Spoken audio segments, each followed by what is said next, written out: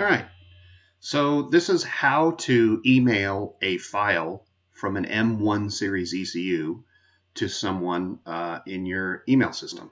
So the first easiest way to do this is to use the file menu in i2 or i2 Pro, open your log file so that you can browse through the list of log files that you have. Once you've determined which log file by looking in the file open menu that you want to email, highlight it and then right click.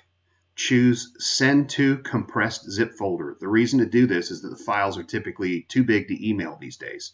So if we send to a compressed zip folder, it's going to stick this zip file in the directory that's listed up here on the left. In this case, it's C users, Shane T, Dropbox, log data, RAIDs. So from that directory, I can attach this zip file using my email program. So I'll go over to Yahoo to compose an email.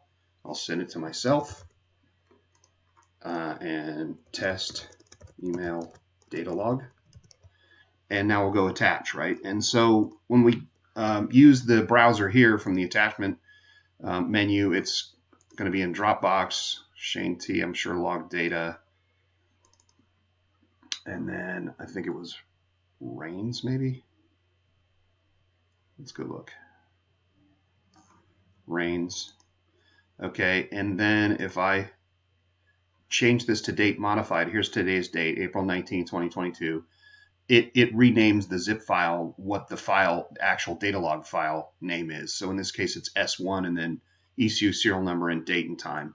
So I'll click open there. Try again. Click open. Right, so now it's attaching to my email, and once it's attached, I can send it along.